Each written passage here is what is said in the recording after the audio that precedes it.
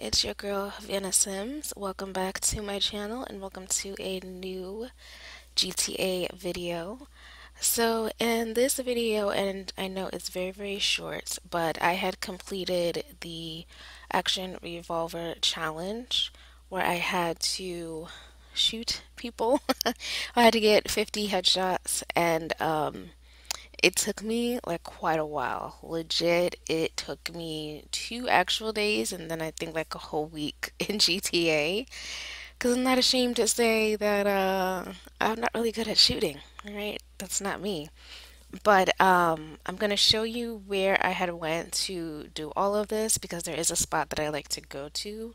It's away from the city and it's up here in Paleto Bay.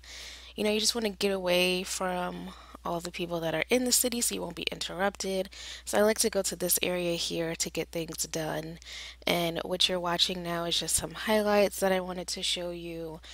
This is a voiceover because the actual footage somehow got corrupted, but what else is new? Um, so yeah, I mean, I didn't want to make like one long video. I mean, it's pretty self-explanatory of what I'm doing. You just have to get 50 headshots and then that's it. So, yeah. So on top of trying to get the 50 headshots, you know, everybody is just running around, causing mass hysteria. You'll also get the police on you.